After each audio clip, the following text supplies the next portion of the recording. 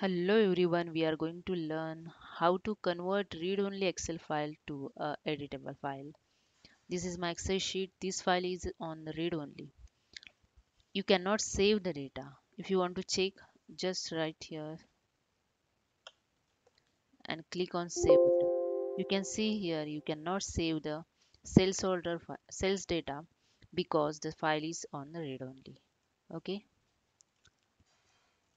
If you want to remove this read-only, just close the file.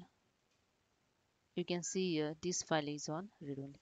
Just right click of mouse, click on the properties, remove the untick the read only and click on OK.